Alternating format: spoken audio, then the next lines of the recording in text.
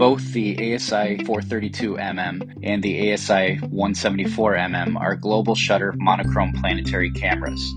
And as the Asi432mm is an upgraded iteration of the Asi174mm, what are the differences between the two cameras? This is the Asi432mm. The frame size of the Asi432mm is 1.1 inches and the Asi174mm is 1.2 inches.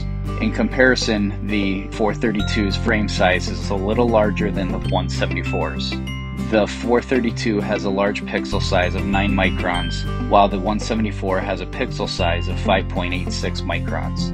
The sensor size of the 432 is 14.5 by 9.9, and the resolution is 1608 by 1104. The sensor size of the 174 is 11.3 by 7.1, and the resolution is 1936 by 1216.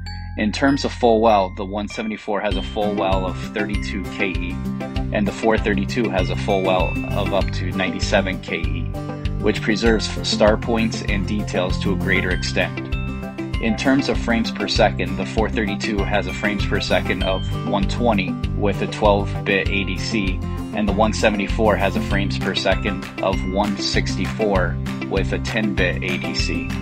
The 174 has a higher frames per second and shoots a bit faster, which is good for lucky imaging.